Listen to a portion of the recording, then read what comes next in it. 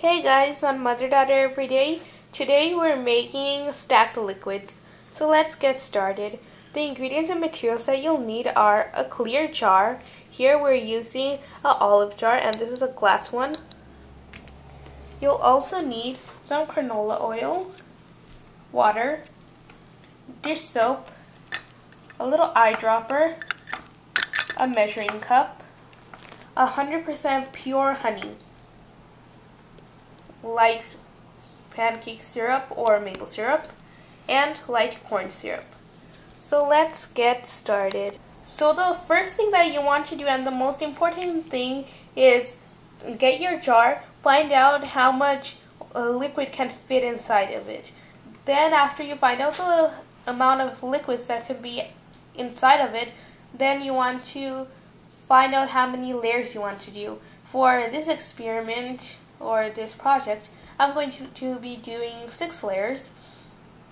So this holds about 6 ounces. So I'm going to put 1 ounce each for each layer. But every jar is different and every jar doesn't have the same mass or the same amount. So the first thing that you want to do is get that done, but after all of that is done, let's get right into it. So the first layer is going to be honey. And what you want to do is get 100% pure honey. We prefer 100% pure raw unfiltered honey, but if you don't have that, 100% pure honey will work as well. But what you don't want is just plain honey because it's not thick enough, and this is basically, the layers are going to stay separate because of their density. Any type of honey flavored syrup, it's not going to work either. And organic raw honey, it's not going to work either because it's not 100% pure honey. So what you want to do is get 100% pure honey. I know this is very specific, but if you don't do it correctly, all of your layers are going to mess up and get smushed together, and you'll end up with a honey mix, inedible honey mix of liquids. So you just want to get those ingredients and stuff right.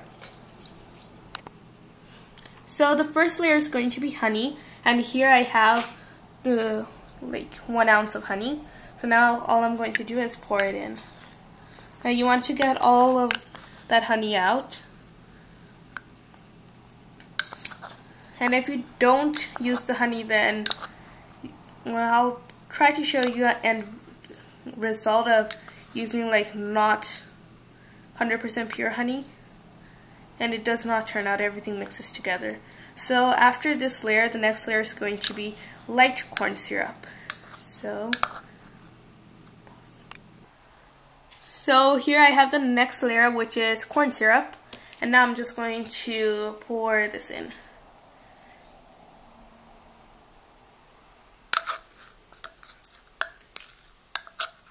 You want to get all of it out so you have an exact measure. Then after this, the next layer is going to be maple syrup. So the next layer is maple syrup, and here I have maple syrup. And if you just want to see a quick thing, you see the layers are separated. So now I'm just going to slowly add in my maple syrup so they don't like mix together. And I'm going to scrape out all the excess. So our next layer is liquid dish soap. And here I'm using the dish soap that we have. So again, I have 1 ounce of dish soap. Make sure to pour it slowly. It may sort of like mix with the maple syrup at one point when you first pour it in, but if you see a little bit later, it's going to like come upwards, if that makes any sense. This is how the layer looks so far, and from the bottom, like how you're usually seeing it, it looks sort of mixed, but towards the side, this is how it looks. So what you want to do for the water is tilt it on your side, or if you're still scared, then you can also use a dropper.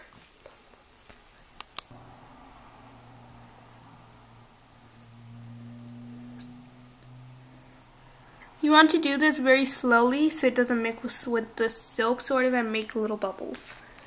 But on the side, it didn't make any bubbles. So we're going to go on to our last layer. The next layer is canola oil. And for this part, you want to slowly tilt it and just drop it. And no matter what, the oil never mixes with water, as most people know. So this part you can sort of do it sort of fastly. But since we want to be sort of a little bit careful, so we just poured it in on the side very slowly and carefully. So this is how your end result will look. At the bottom we have honey in sort of like this clear yellowish thing right there. It's the corn syrup. Then the brown is the maple syrup. Next comes the liquid soap, water, and oil. If you want, then you can add other layers, like in between the maple syrup and the liquid dish soap, you can also add milk. That's your personal choice. And between the water and oil, you can also add some rubbing alcohol. It'll still float. And if you want to get a little bit more creative, you can add in cork pieces, dices, anything inside of this to make it look more prettier.